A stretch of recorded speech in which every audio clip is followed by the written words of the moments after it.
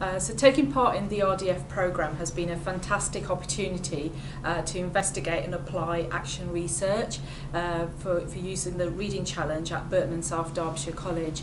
Without the support of this programme, I think it would have been really difficult to interest my colleagues at the organisation, and more importantly to have the time to devote to the actual research so that we could actually measure the impact of the innovation.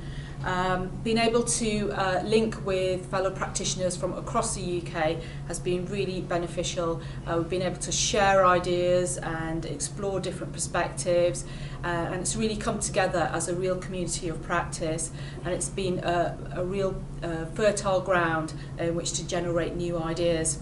Through the project, we've been able to secure positive outcomes for our learners. They have demonstrated an increased confidence in making choices about what they're reading and evaluating different reading materials.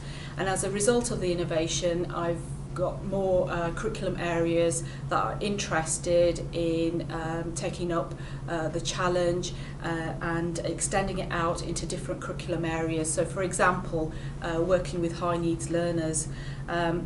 Personally, I feel attendance at the programme has enabled me an increased confidence in involving and disseminating the results with the college's key stakeholders and partner organisations. So for example, people like the governors and the local universities.